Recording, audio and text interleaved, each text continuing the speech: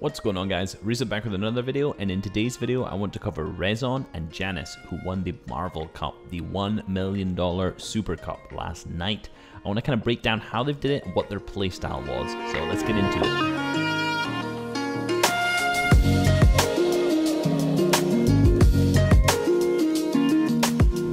So overall, the tournament was pretty fun. I actually really liked it. And obviously, I did a video covering everything I thought was going to happen, kind of my prediction on the rules and kind of what the meta would be, and I was pretty much spot on. The only difference is that all of the mythics obviously dropped from chests, which was something I kind of couldn't really predict ahead of time.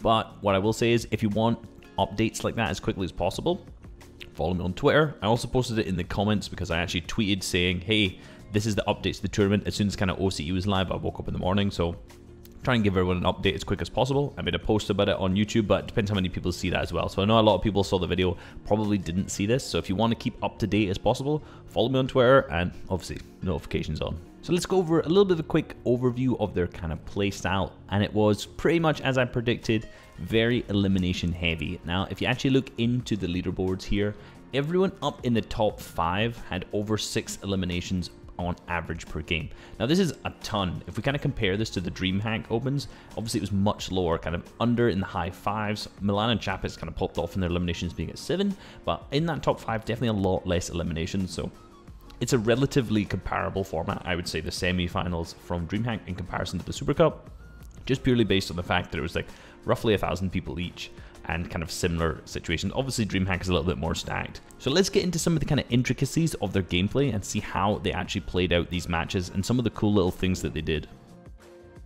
So let's take an example from a fight that they had in their first game and kind of break down how Rezon kind of plays this one out really efficiently. So he actually manages to pick up a beautiful 1v2. You can notice at this position that he's behind a wall and takes a jumping shot to the right to hit a big 198 shot, rather than actually editing through the cone on the top, which he had the opportunity to, because this gives him a much nicer right-hand peak to take the shot from. You can also realize after he shoots, he places a wall instantly and then places a doesn't edit in the top left and then kind of jumps around the wall to the left. So he was flying past this opponent also, which is a kind of a right-hand peak if they were still alive. Obviously they were eliminated at this point, but he would have been behind the wall, already back behind that right-hand peak again. Obviously, he has fantastic aim, so he picked up a big 198 on the opponent, eliminating them in one shot. But if he hadn't, he still would have been in a really good position to follow this up with another right-hand peak shot. Next, you can see him drop down to try and fight the other opponent. And again, he's just consistently looking for big shots, taking a shot, trying to place walls as he can, trying to block off the opponent using high walls and especially other floors just to catch himself on, to give himself some great piece control and not get boxed by this other opponent. And again, you can see Rezon drop to the right using a ramp. And this is what's really beautiful. Replaces with the wall of this AR, places a cone in the box, and then again, shoots his pump, tries to replace the wall. But when he realizes he doesn't get the wall, he instantly edits his cone to give himself a way out.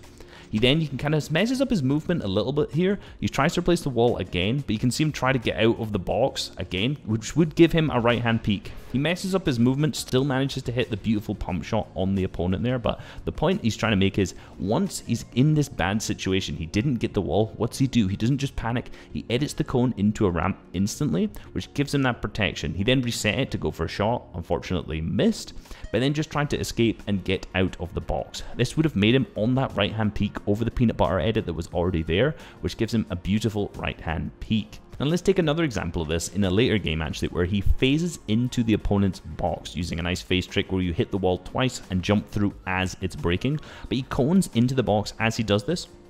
And then in this position, he's kind of scuffed. So he hits the shot and his immediate reaction is again to edit the cone. He sets himself at a diagonal angle from the opponent to ensure that he's far away in the box. He's not running really close to him, touching him, just because this gets really scuffed. It's very easy to miss your shots here. And because it's his cone in the box, his instant reaction is to shoot and then edit that ramp to ensure that he blocks the shot from the opponent. Again, his aim was amazing, so he ended up actually just one-pumping them, but if he hadn't one-pumped him, he probably would have blocked the shot from the opponent and then instantly reset the cone and then shot him again, making sure he took no damage in return.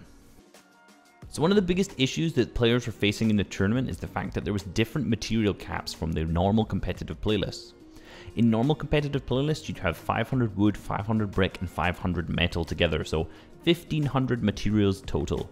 Now, in this tournament, there was 200, 200, 200, so a lot less being 600, almost a third of the complete total materials that you could have. So a lot of players are struggling, trying to use too many materials. Obviously, you can't really box up too much, you can't tarp too much. So what are some of the ways that Rezon and JannisZ went around this? Well, honestly, it's just very simple, just not using any materials where you don't need to.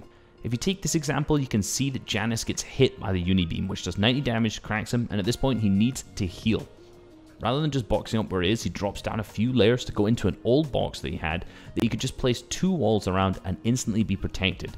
This saved him all of the rest of the materials, so another 4 or 5 builds from building just a fresh new box. So he's very aware of the old materials that he'd used and used all of this to actually heal himself rather than just completely boxing up every single time he got hit.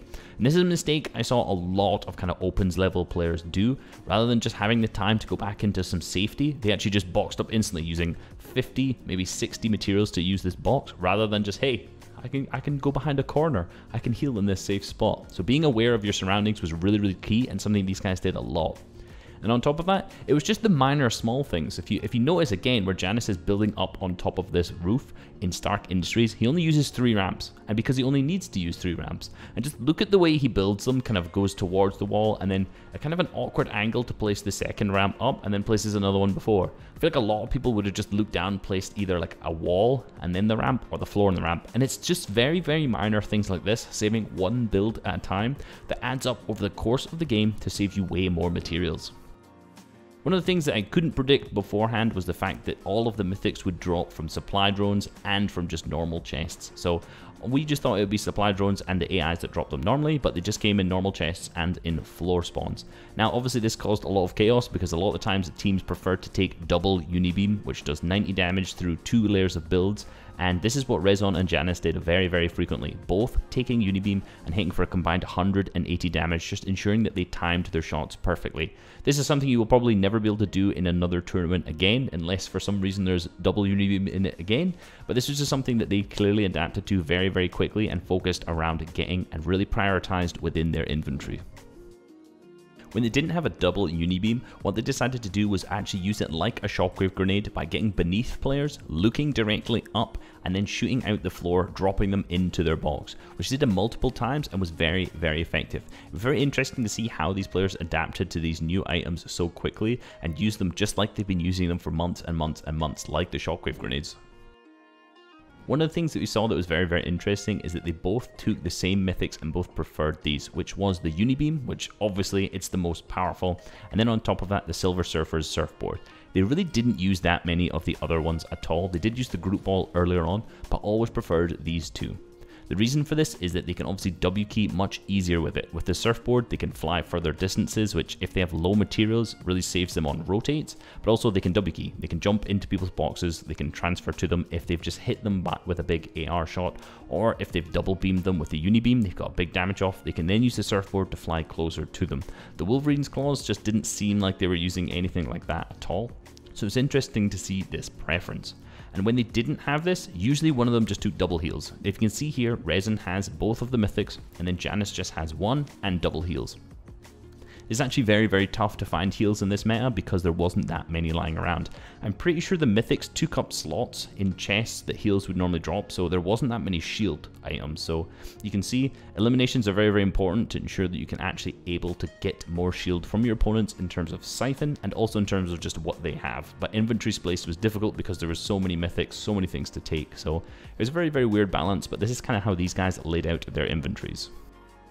And then the game that they picked up their big 23 elimination victory royale, it was this same inventory and then replied into the end game. They were double unibeaming all the time and then simply just silver surfing to take height, spraying back, spraying back, spraying back. A lot of the opponents who were on low ground didn't have many materials because of the lowered material cap and also just didn't have many heals, so they're also very, very weak. So being on high ground and getting ahead of zone, just using your AR to spray back and using that double unibeam when possible made them pick up a huge amount of eliminations. This was by far the most effective way to do this, and this is why the combination of the Unibeam and the Silver Surfer surfboard was so good to stay on high ground. Also, obviously being on height saved them a ton of materials because they didn't have to tunnel, they just needed to tarp their way in as much as possible. So managing to pick up 23 elims in this one game just by W keying using these strategies that I've talked about very, very efficiently. Now overall, it was a really fun tournament. It was interesting to watch. Obviously it wasn't the most competitive, it wasn't like a big stacked FNCS Grand Finals. It was something different, it was a bit of fun, clearly sponsored by Marvel to kind of produce their product and really promote what they're giving out. I thought it was fun. I hope they keep doing these kind of fun tournaments later on down the road and they kind of get more prize pool for that, because let's be real, people enjoy just playing something a little bit different rather than just playing the same old tournament over and over and over again. Hope you guys enjoyed the video and learned a lot. I've been Reisshub. Please like and subscribe if you aren't already. Peace out. See you.